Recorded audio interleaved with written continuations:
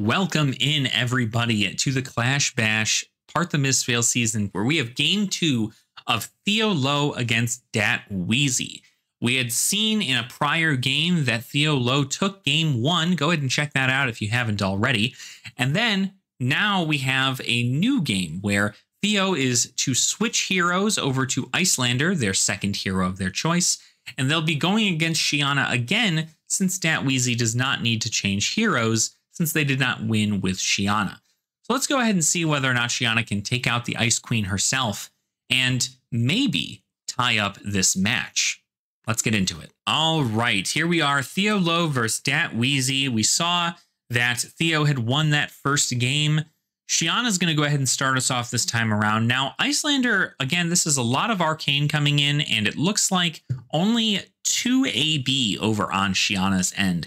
This is going to be a little bit more rough, I would imagine. Icelander does start with less life, and unfortunately, Shiyana also starts with less life due to that fact, if I can recall correctly. But it ends up being that it's going to be first one to kind of lose out to AB, right? Because Icelander can pressure a lot, and with only AB2, these Aether Ice Veins are going to be really detrimental to the game plan of Icelander, because ripping a card from Shiyana's hand means that Shiyana's not going to be able to play those big attacks that she ends up having in this deck. Datwheezy's running a very go tall Shiyana build with a lot of really powerful Guardian specializations and even some Arcane specializations just in case. But the good news is that Icelander also has really go tall abilities with things like Wounded Bull and Findall's Fighting Spirit. Now, Findall's Fighting Spirit, unfortunately, they're both at 18 life, so Findall's Fighting Spirit does not actually get Icelander a life here, but she still ends up dealing First Blood, which is really good, and then it's probably just going to be a comfortable put this in Arsenal. The good news here is that Icelander does have Theo does have the information of the same Shiyana game from last time. So they're kind of familiar with the deck and its strategies here. But here comes a Flail of Agony for 1. Now, this is going to cost 1 life for Shiyana. So very interesting tech here, but the up the ante being played on the Flail, which is just an interesting thing because there's a lot of D-reacts in Icelander's deck, especially knowing that you're going kind of against a Go-Tall Guardian.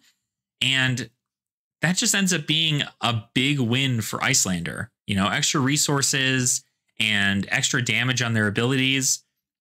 It's definitely a more beneficial thing for Icelander to get those. And, we've seen some Clash mishaps happening as far as who's got the better, power level on top of their deck. But here comes an Aether Ice Vein.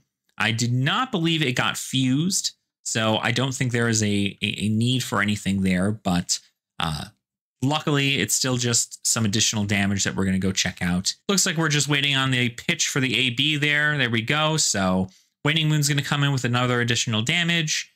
AB2 is kind of rough again into this matchup just because you're going to at least want AB3 to block out a good portion of stuff.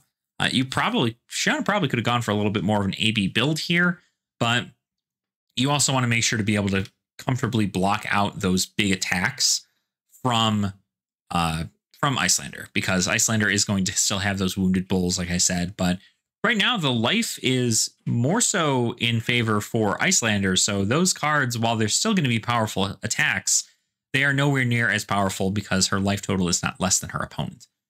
So an Alluring Inducement comes in, Alluring Inducement, and this, I don't see this get played that often. Obviously, it's just a Shiyana specialization, so you pretty much just get to have cards become chosen cards.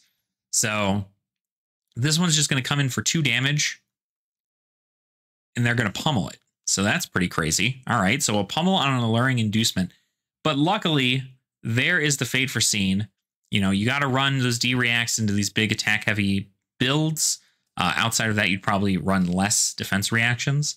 But looks like Icelander just got every answer for Shiyana here.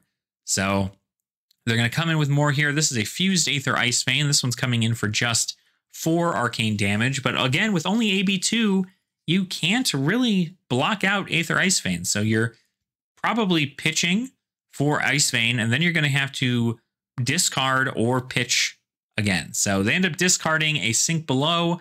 They're not going to need to use that often against Icelander, so it's good to not have it. And hopefully they can go ahead and just throw a really big attack here. There's a Shakedown.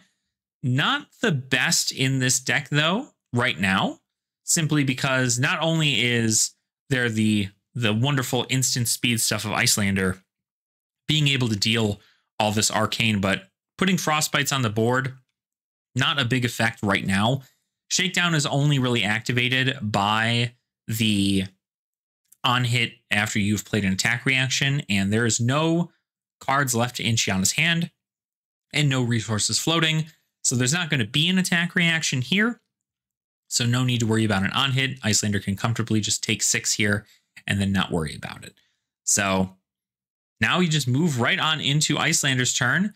Looking to set up probably, yeah, there's the Ice Eternal coming in here. Going to go ahead and just put a lot of Frostbites on our opponent's side and then just arsenal an Ice card here. So 3 Frostbites. Again, the Shiyana is playing a lot more of a, 3-cost, 4-cost attack kind of deck. So having all that additional resources that you need to pay to do that is really, really, really rough for her. But life total just keeps draining on Shiyana's end. And again, only AB2. So you're not really going to be seeing, it's just going to kind of trickle down, and effects are just going to slowly but surely end up, ripping away Shiyana's life here. But here comes the Hardened Cross Trap. Had to pay 3 resources to activate this Hardened Cross Trap, which is feels bad. And then there is another Frostbite. So more and more disruption here. Unfortunately, that Frostbite is also going to be blocking off the damage they would do on their next attack. Now, Shiyana's down at 1. This is not looking great. There's an Alluring Inducement. Pretty much just gets to do nearly nothing. It comes in for 2, and then you just kind of move on from there. They definitely are dead to AB here, which is unfortunate for Shiyana. So there goes the game.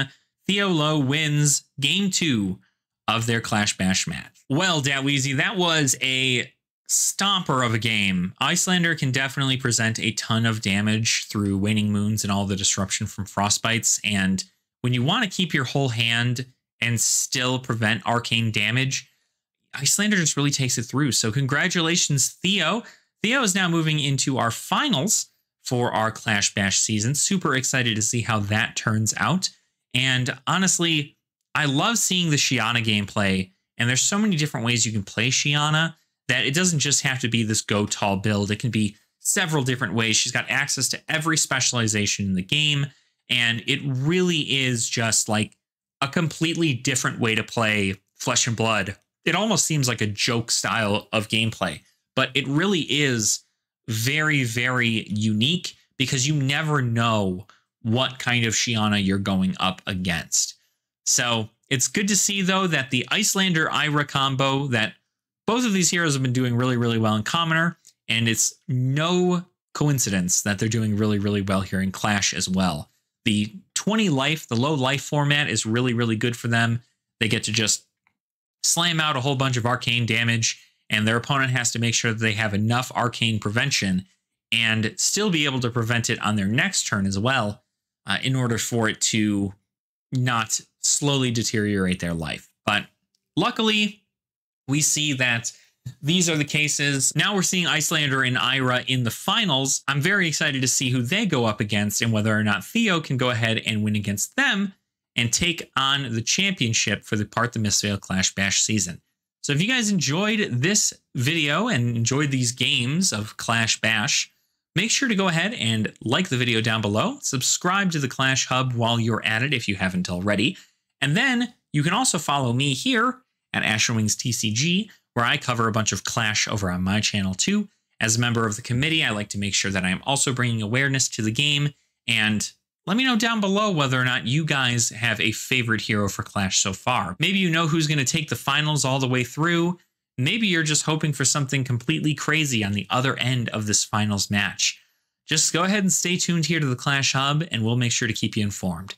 So thank you all so much for watching, and continue having fun in the flesh and blood.